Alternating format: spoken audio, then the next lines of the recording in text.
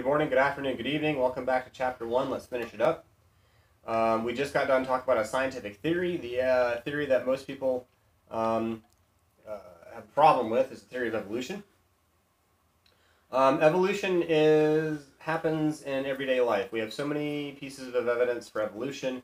A great example of a change in gene frequency through artificial selection is dogs.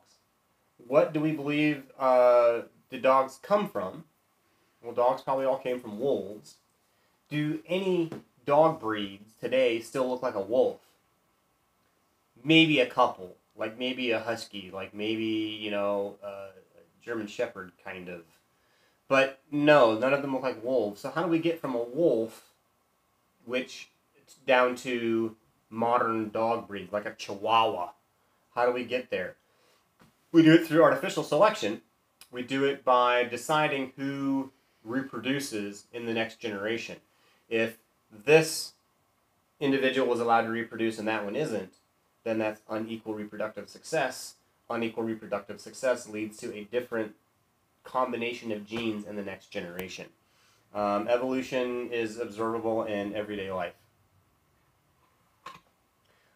We have deliberately bred goodness, and any species that we keep, dogs, cats, fish, snakes, lizards, tomatoes, green beans, corn, wheat, soybeans, any kind of a pet or a food source, we have selectively bred to for certain traits.